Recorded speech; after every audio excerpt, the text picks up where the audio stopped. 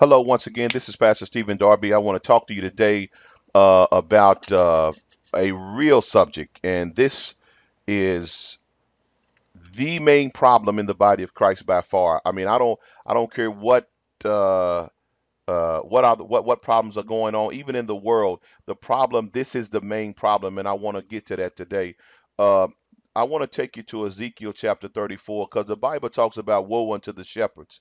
The shepherds, the people that lead the flocks of God, the flock of God, are responsible to educate, enlighten, and to give the people a correct biblical understanding of where God's heart is on the views, whether they be political or not. Um, we see now in our modern day Christianity, uh, the, the shepherds, the ones that are celebrity, or the ones that you see all the time, or the ones that are on have the big ministries or whatever. They deal with no issues usually that's controversial.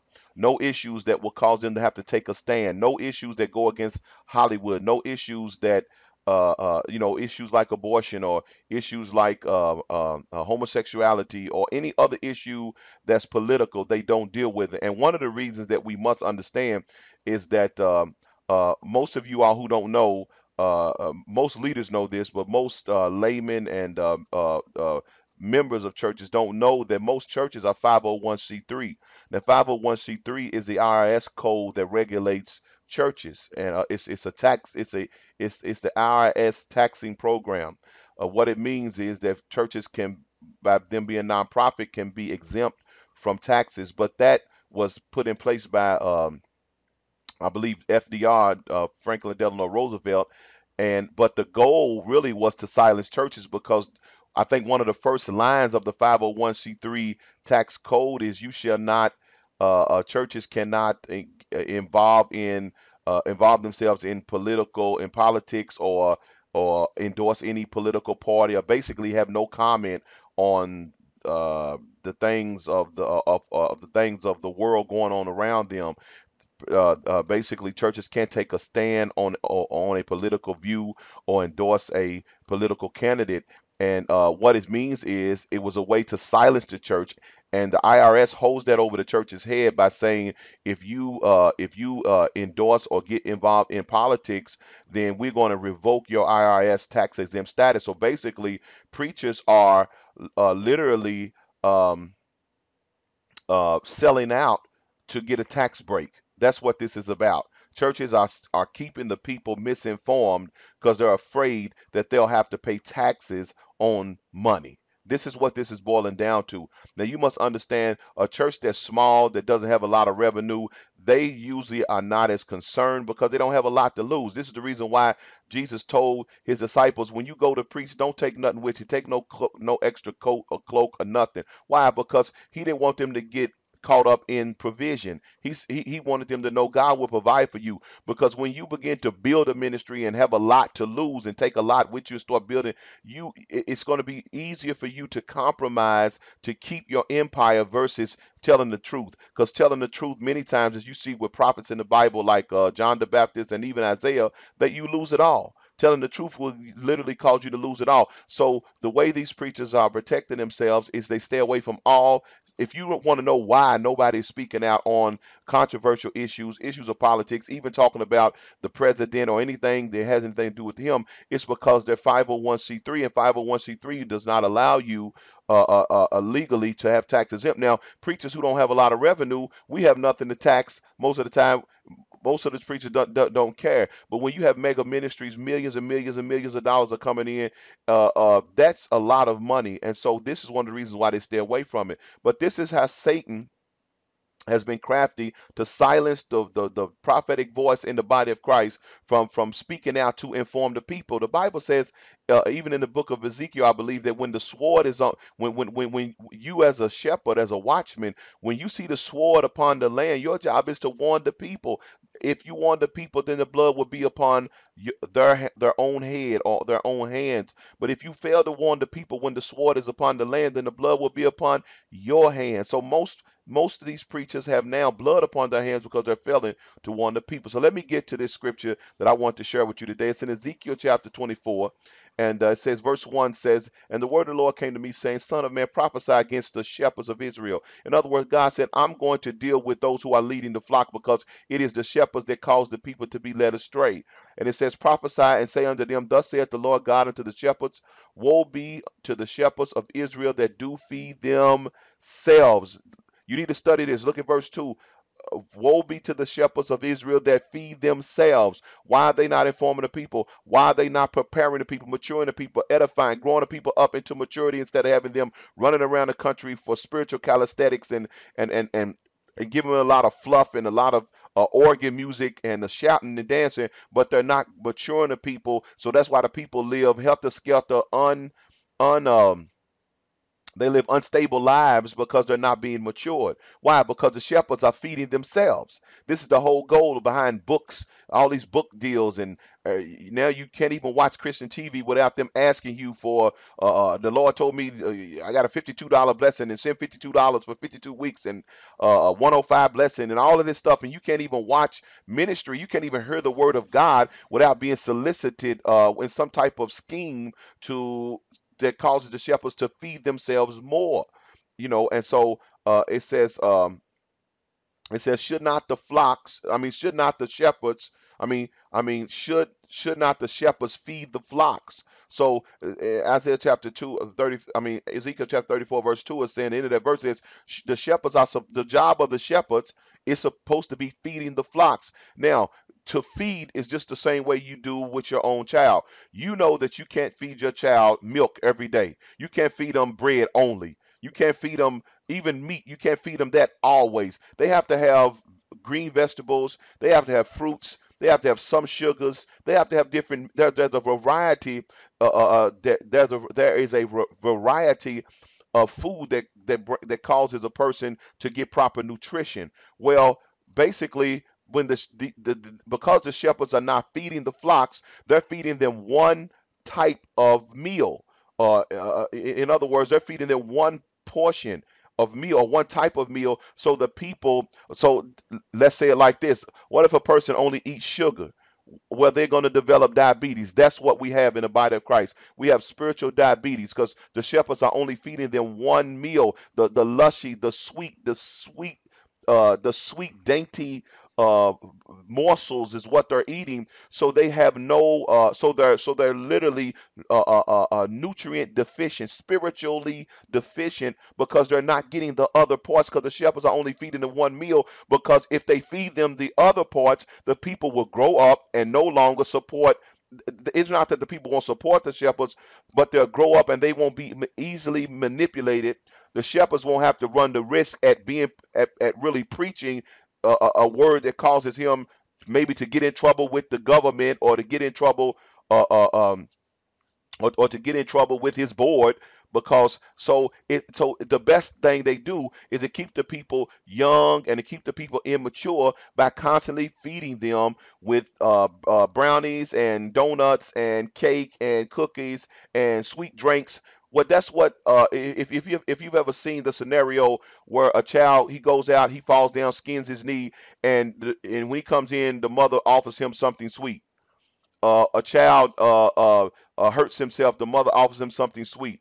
Constantly always giving him something sugary to kind of pacify. That's a better word. To pacify him in his immaturity, and that's what they're doing with this type of ministry. That's the reason why the saints now are so immature, because they've only eaten this sugary mix of watered down, sugary mix of gospel, that now they can't even discern between wrong and right. Which is, the Bible says, the real sign of maturity is being able to is a person has to be able to being able to discern between good and evil. So now the saints can't discern, because everything they've been fed only feeds the weakness and the immaturity in them, and the strong and the other nutrients, spiritual nutrients that they need to grow, they're not getting. Therefore, they can't discern. So that's why we have such a lack of judgment. Now listen, verse 3 says, Ye eat the fat, and ye clothe you with the wool, ye kill them that are fed, but ye feed not the flock. Think about that. Think about it. That's what it's saying. You eating the best parts. You enjoying the best parts of the sheep. You getting everything the sheep are providing. They're giving you everything, but you're not feeding them. You're not feeding them. You literally, in other words, the sheep are starving while the shepherds are eating. The sheep are starving. This is one of the reasons why people are coming from all over the place looking, calling and looking for. They're looking for strong ministry, and some of these people are leaving these mega churches, leaving some of these dumbed down institutions of spirituality. They're leaving them for because they're hungry. And this is the reason why most of these pastors now get offended when the sheep begin to talk about they're hungry. They know there's more. They want more, and the pastor makes them feel like they're being super deep. This is the title you'll get if you decide that you want more of God. They'll label you as super deep or super spiritual, because the pastor, it's not beneficial for the pastor that the sheep be deep, because if the sheep be deep, the sheep are going to not need the books, the tapes, the counseling.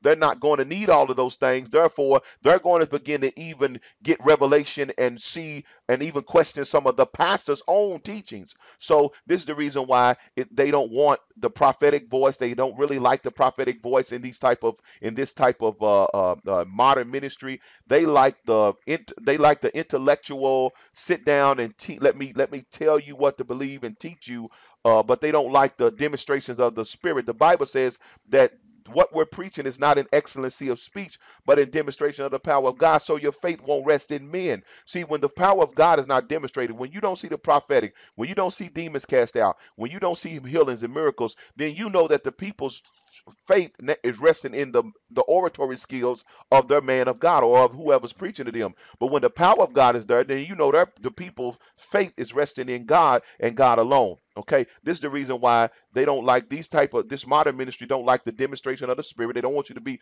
too spiritual. They don't want you to have any type of prophetic understanding, because they know that it's going to expose their immaturity or their lack of depth of the word themselves. Okay, now let me go on. Verse 4 says, the diseased you have not strengthened. The disease, in other words, the dysfunctional. Look at how instead of delivering all of these women running all around the country, dysfunctional as the day is long, dysfunctional as mothers, dysfunctional as wives, all types of issues and disorders. Yet they're giving them conferences to constantly play on that dysfunction, never healing them, causing them to ever learn but never come to the knowledge of the truth. This is what the shepherds are doing now. They're playing on the dysfunction, the diseased minds of the masses that can't manage their life without a life coach. So now, if a life coach needs you to be dysfunctional to be needed. So we that's why we have this life coach culture, like the Dr. Fields. That's why we have everything that has a talk show feel to it, because everybody wants to be a life coach. But to be a life coach, you have to have people who can't manage their life. So what? So how am I? So what good am I? If so, what good is a life coach if the people mature and manage their life? Well, then you're no longer needed. So the way they keep themselves needed is to ensure dysfunction. Is to not instead of growing you up, cater to instead of them growing you up and bringing you out of your immaturity, they literally cater to and give you a conference so you can feel comfortable in your dysfunction. This is what a lot of this woman that are loose and a lot of these women weapon of power, all these conferences that they're running to, it literally just speaks to their dysfunction, because the real problem, if they could solve their problem by just telling them simple teachings that you need to learn Christ. You need to come out of all of that, learn Christ, get on your face, cry out to God until you get a breakthrough, till you get a change. Okay, but no, they want them to come and cry in the sanctuaries and lay out on the floor, and then on top of it, give us your $40 registration fee, buy 10 books, 10 tapes. So this is what the Bible talks about, how the shepherds are fat. They're feeding themselves. They're not feeding the sheep. That's why the sheep are anemic. They're running around looking for more, but they're running to the same ministries that feed from the same well of this watered down enterprise gospel. Basically, Enterprise Gospel does what's best for business, not what's best for the sheep, but what's best for business. This is the model we see, this business model. Okay, let me go on. It says, the disease you have not strengthened, neither have you healed that which was sick. You have never seen this many wounded people running around the body of Christ trying to get healed, but every time they go somewhere, these shepherds do the same thing because these shepherds do the same thing and not heal them, not bind. Not saying that the sheep themselves don't have responsibility to forgive and let go of the past, but at the same time, because they're not challenging them with the word of God. They're not truly challenging them to come out, to deny themselves. They're not teaching the principles of discipleship. These sheep remain hurt, remain in their bitterness, and then they are the ones to end up getting a word from God, going off starting a ministry, shipwrecking a lot of other people because nobody ever convicted and challenged them. They become delusional, thinking that they can't sit under any teacher. And this is what's going on in the body of Christ. Look, neither have you brought them again, brought have ye brought them again that which was driven away. Neither have ye sought, neither have ye sought that which was lost, but with force and with cruelty you have ruled them. With force and with cruelty you have ruled them. So this is the indictment that God has against the shepherds with forcefulness and cruelty. They have been ruled. Okay, in other words, a program has been created to maximize the sheep, to get as much out of them without ever truly having the heart to truly heal them and truly deliver them. Look at this. And they were scattered because there was no shepherd, and they became meat to all the beasts of the field when they were scattered. This is what has happened. Because there's no shepherd, the sheep are running everywhere. They're in New Age now. Some of them have gone to Islam. Every beast now is feeding upon them. Hinduism, the emergent church. Some of them have gone back to their past lives. Some of them are just now decided that they're going to go ahead and live in sin and go ahead and live in sin and try to go to church. Now they're being fed upon by every beast of the field because these shepherds have not shepherded them, so they have been scattered. What do we have going on in the body of Christ? We have a scattering of the flock of God. They're running everywhere. People is running wild. Nobody, it's like the Bible says that men are doing what's right in their own eyes because the shepherds have not set them in order. Why? Because they're too busy being preachers of LA and preachers and pastors' wives and mega festing and all of this Hollywood minded that they're not pastoring the flock, so the flock is truly scattered. They may still go to church, but they're scattered. They're running around looking for everything, getting involved, entangled in everything, losing their houses, monies, and marriages because nobody is bringing them into order. And so now they're being fed upon by every beast. Every unclean beast is now feeding upon the flock of God. Look, and they were scattered because, wait a minute, and listen, verse 6 it says, and my sheep wandered through all the mountains and upon every high hill. Yea, my flock was scattered upon all the face of the earth, and none did search or seek after them. This is, I'm gonna close with this. This is the posture now of God's people. They are now, uh, uh, they are now become they are now have a spirit of the vagabond. Okay, there's a spirit called the vagabond spirit, and the vagabond spirit is the spirit of wandering. In other words, it's the same spirit that homeless people have, or hobos, or people who drop out of society. They wander to and fro. This is the spirit upon the body of Christ, a wandering spirit, where they wander over here a little while, then they because they have no root of stability or no true foundation, because the shepherds they was underfed themselves and didn't feed them. They wander over here for a little while. Then they get fed up over there. They get tired. They wander over here. And for before you know it, these sheep have been in the body of Christ 15, 20, 25 years wandering around, and nobody has ever been able to deal with them because now they have this vagabond spirit. And that's what you see why you don't see loyalty anymore. People come to a church, stay for 6 months. If you don't promote them to the highest office, then they're ready to leave. There's no loyalty. A pastor go out of town for a vacation, he come back, his church is taken over because there's no loyalty. Why? Because most of these people are wanderers. They wander here, they blown to and fro by the wind of every doctrine, and they always run into the excitement trying to find a way to climb up another way to get inside a person's ministry, get up in leadership because they were never taught properly. But as bad as that is, the blame that God is laying, the indictment that God is laying is against the people who are supposed to teach these sheep. Now, let me say one more thing. I know we as pastors, we do make mistakes. We make many mistakes. I've made my own mistakes as a pastor. So I'm not saying that we're perfect and we're not going to make those mistakes, and that we're not going to at times offend people. Yes, we will, because we are human. Jesus offended people, so people will get offended. But my point is, when we make a lifestyle, make a habit of caring more for us than we do for the sheep, caring more for us than we do for preaching the truth. It's not even necessarily caring for the sheep, it's preaching the truth. It's telling the sheep the truth.